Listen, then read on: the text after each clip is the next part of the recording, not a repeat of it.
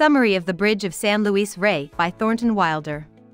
On July 20, 1714, an important bridge outside of Lima, Peru, falls down without notice, killing 5 people right away. This event, which has never happened before, becomes a symbol for the people of Lima, who can't understand why something so terrible would happen.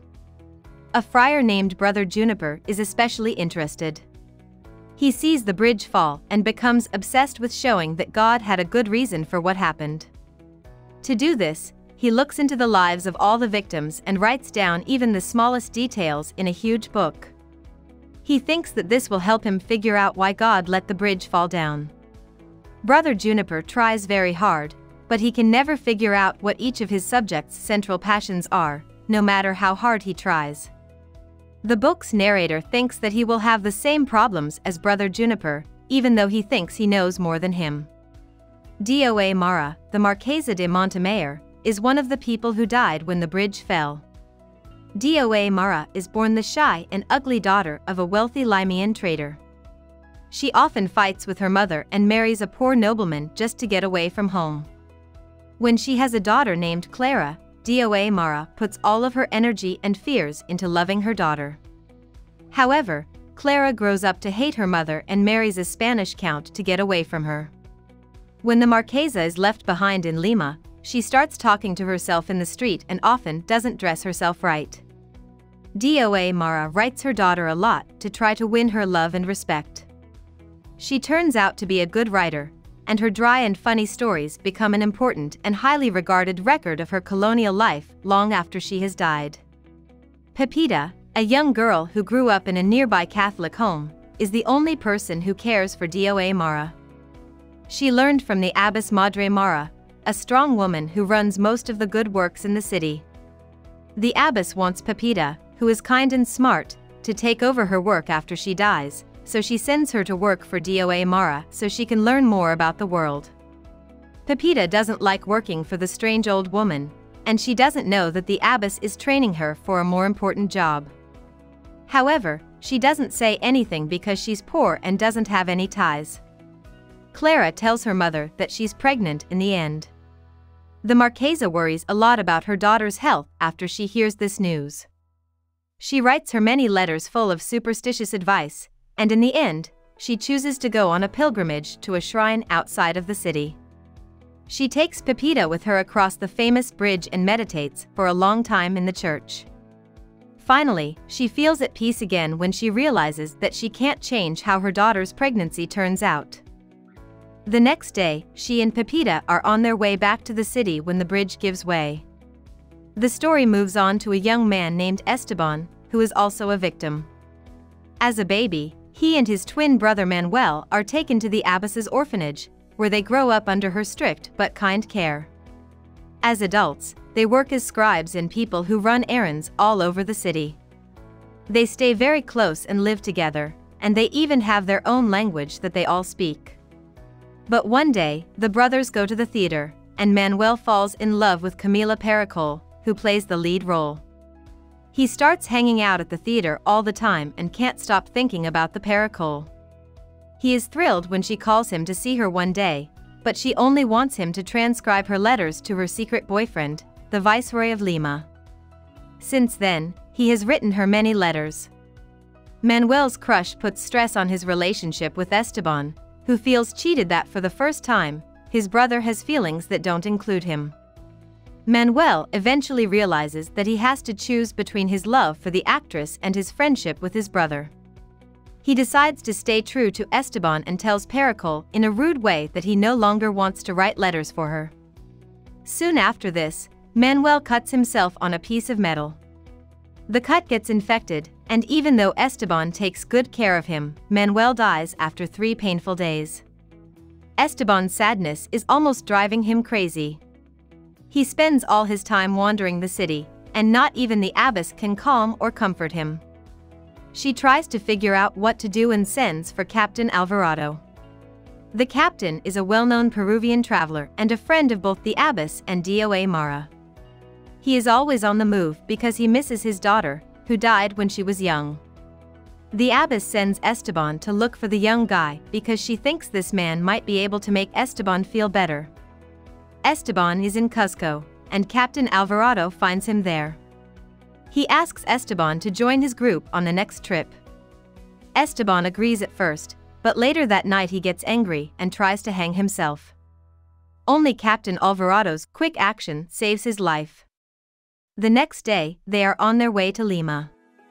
When they get to the bridge outside of the city, Esteban crosses before the captain and dies when the bridge falls down. The book then switches to Uncle Pio's story, who is Camila Pericol's acting coach, helper, and manservant. Uncle Pio is the illegitimate son of a Spanish lord.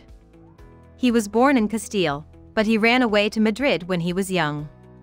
There, he works and makes a living by being creative, charming, and smart. Even though he's good at everything he does, he can't stay in one job for too long. His main interest is Spanish writing and theater, which he learns about by working in and around the theaters in Madrid. Uncle Pio runs away from the bad parts of Madrid and goes to Peru, where he meets Camila Pericol, a young girl who has been abused and sings in seedy bars.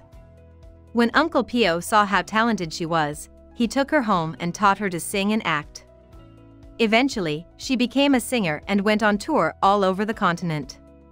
He is nice to the girl most of the time, but he pushes her hard to get her to do well. Uncle Pio and Pericol eventually go back to Lima, where she becomes the star of the city theater. Her success has made her a little too comfortable and less interested in her work. She becomes the mistress of Don Andres, the Viceroy of Peru, and learns to want status instead of artistic success.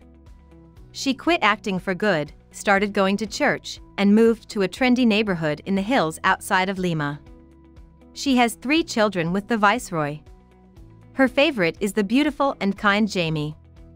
Pericol stays away from Uncle Pio because she thinks he shows how poor she is.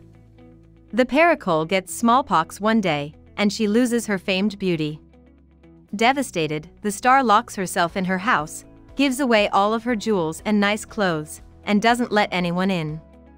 During this hard time, Uncle Pio takes care of her house and children and even gives her money. The Pericol gets mad at him and kicks him out of the house, but he finally talks her into letting Jamie live with him in Lima instead of being stuck in the dark house alone. The Pericol gives in reluctantly. The next day, Uncle Pio puts all of Jamie's stuff in a suitcase and they leave for Lima. As they crossed the famous bridge into the city, they were the last people to die when it fell. After the bridge fell, Brother Juniper is sure that the world's time had come for proof that all events, even the worst ones, happen because God wants them to. He has already tried to prove this idea. When a plague hit his parish, he tried to rate all the people based on how religious they were to see if the deaths made sense. He tried to find patterns, but he couldn't. Now, Brother Juniper starts a thorough study of the bridge collapse, but this is also confusing. He thought he saw in the same accident the wicked destroyed and the good called to heaven early. In the end, the Spanish Inquisition decides that Brother Juniper's book is forbidden, and he is burned at the stake in Lima. The Archbishop of Lima holds a funeral service for all the victims sometime after Brother Juniper's death.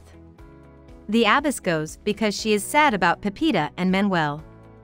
She also has to face the fact that without her apprentice, it's unlikely that anyone will carry on her work after she dies. The Pericol also goes to the service. This is the first time since she got sick that she has left her house. After that, she goes to the abbess and asks for spiritual guidance. The abbess listens to the actress talk about her son and her sadness, and then she takes her on a tour of the grounds at her abbey. DOA Clara comes in while the other 2 women are talking. She also wants advice from the abbess. The abbess makes both women feel better by showing them the abbey and all the ways it helps the poor and orphans in the city. The abbess's drive and kindness give both women ideas. After the guests leave, the abbess stands in the dark yard and thinks about how soon not only Esteban and Pepita, but also everyone who knew them, will be dead and nothing will be left of them, not even a memory. But she is comforted by her view that even memory is not necessary for love and that love keeps the living and the dead connected. About the author. Thornton Wilder was born in Wisconsin at the turn of the 20th century. Most of his youth was spent in China, where his father worked as an American diplomat. When he got back to the United States, he went to private schools in different states. He started college at Oberlin and finished from Yale. After that, he went to Princeton University to get a master's degree in French literature. After that, Wilder taught English at a high school until his first book, The Bridge of San Luis Rey, was published and brought him unexpected income, speaking gigs, and a Pulitzer Prize. After this, Wilder became one of the most famous and important writers of the 20th century. Some of his friends were Gertrude Stein, Willa Cather, and Ernest Hemingway. Wilder was in the service for a short time during World War I and a long time during World War II. He was a leader on the African front and got medals for it.